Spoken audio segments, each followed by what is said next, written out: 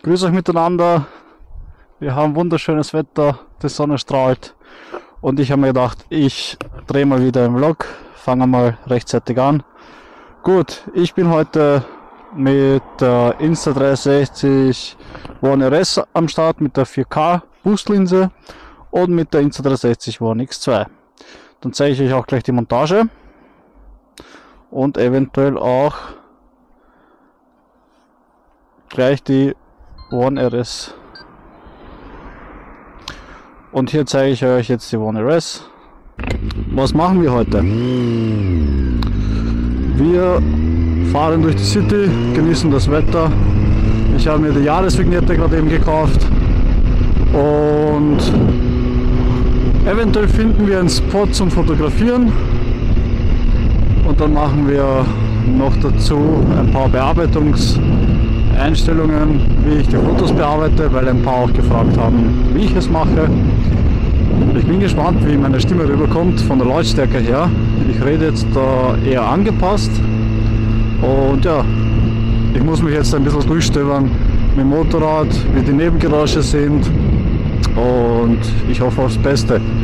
Und wenn die Qualität nicht so gut ist, tut es mir leid, Leute, nehmt es mir nicht übel. Das sind meine ersten Videos, oder eigentlich das zweite, dritte, aber irgendwann mal werde ich auch die perfekte Einstellung dafür finden. Ja gut, wir fahren jetzt einmal irgendwo Richtung Zentrum oder vielleicht bleiben wir auch im 22. und finden ein schönes Plätzchen zum Fotografieren. Was ich ansprechen wollte, was ich dieses Jahr vorhabe mit YouTube-Content. Es wird Videos geben mit Fotografieren und wie ich es bearbeite, so wie heute vielleicht zum Beispiel. Ich werde mit Leihmotorrädern Testfahrten machen, auch Ausfahrten. Die Testfahrten werden sich auf mich beziehen, auf mein Gewicht, auf mein Empfinden, wie das Fahrwerk ist, weil ihr müsst bedenken, manche Menschen, die leichter sind als ich, werden auf einem weicheren Fahrwerk ein anderes Feedback bekommen als ich mit meinen 94, 95 Kilo. Ja, ich habe ein bisschen zugelegt, aber mir ist es scheißegal und ich fühle mich wohl, das ist das Wichtigste. Und da werde ich bei diesen Testfahrten auch einen Blickfangtest machen. Wir werden dann auch nach der Ausfahrt eben durch die City fahren und dann schauen, wie die Leute aufs Motorrad reagieren. Schauen sie eher hin, schauen sie nicht hin. Voriges Jahr war es ziemlich lustig. Da habe ich zum Beispiel die Z650 mir ausgeliehen. Das Naked Motorrad, Zweizylinder.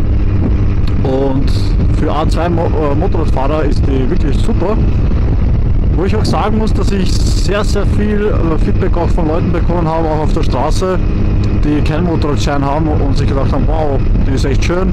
Könnten sich auch vorstellen, es als Anfängerbike zu kaufen und so weiter. Aber was cool ist, das habe ich vor. Ich bin gespannt, wie die Leute auf die Motorräder reagieren.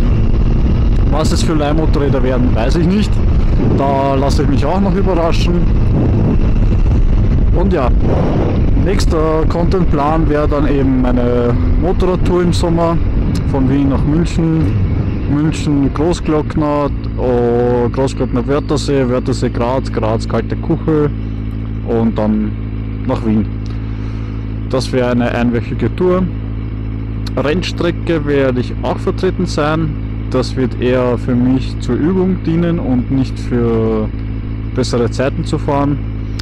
Da werde ich noch schauen, ob ich euch mitnehmen darf, weil ich weiß nicht, wie das vom Veranstalter geregelt ist, ob man das Kamera mitnehmen darf oder nicht. Aber das klären wir dann vor Ort. Ich würde euch gern mitnehmen, da werde ich wahrscheinlich weniger reden, weil ich mich konzentrieren muss. Vielleicht bekommt ihr eher so ein reales Erlebnis, was für Geräusche aus meinem Mund dann kommen werden bei diesem Erlebnis, aber mal schauen. Und wir haben dann noch etwas, ich habe es aber vergessen, genau, die MTC-Testtage werden noch kommen. NAFA, da werde ich auch vertreten sein. Ja, ich bin einmal ganz gespannt, was das Jahr 2023 so bringen wird. Ich habe keine Ahnung, ob man dieses Klackern jetzt beim Aufnehmen hört. Aber mittlerweile ist es mir schon so egal, weil ich weiß, dass ich alles hergerichtet habe, dass sie in guten Händen war und vorsorglich kontrolliert worden ist und alles getauscht worden ist. Vom Ventilspielen her wurde sie eingestellt, Steuerkettenspanner haben wir getauscht. Naja, dann soll es eine Krankheit bleiben. Hauptsache dem Auto geht's gut und ich bin gespannt, wie viele Kilometer sie schaffen wird. Wie manche auch wissen, ist mein Inserat von der Rede online.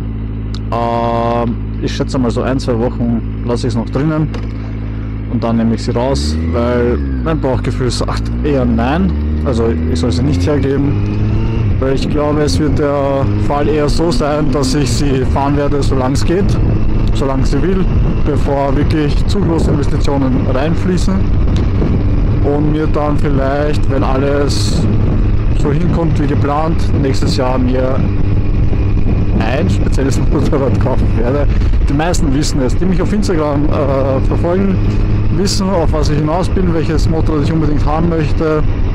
Und es ist halt die Kawasaki Z900 SE. Sie hat mich so vom Hocker gehauen, wie ich die gefahren bin. Und ich kann euch nur sagen, das ist einfach nur brutal. Also die normale Z900 schiebt ja auch und ich habe nur leider ist mir das Fahrwerk zu weich. Ich weiß, man kann das Fahrwerk dann einstellen und so weiter und so fort. Aber das Auge spielt leider ein bisschen mit, weil mir die goldenen Akzente so gut gefallen, was die hier hat. Die hat dann eine Brembo-Anlage, Stahlflexleitungen und so weiter und so fort. Und ich habe auch das Design schon festgelegt für die Z900 SE. Da wird ein Projekt dann kommen. Da hoffe ich, dass ihr alle vom Sessel fliegt.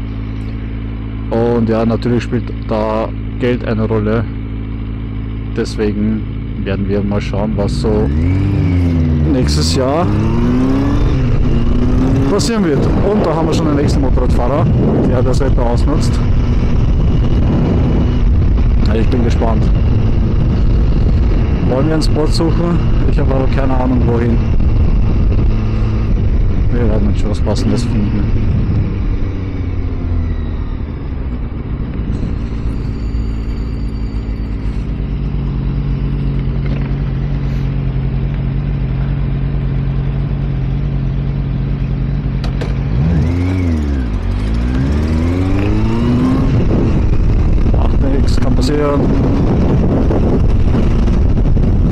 Oh, da geht er mit. Okay, das ist heftig, ja.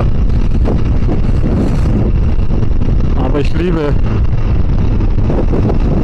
Leute, ich sage euch eins, die Brücke liebe ich am meisten. Es ist einfach wunderschön.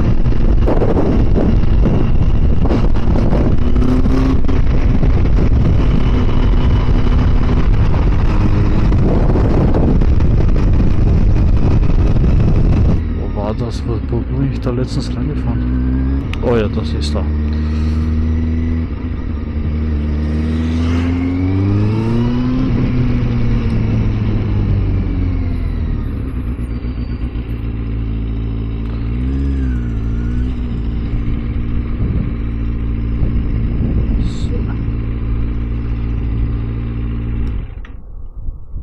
Und wir sind hier.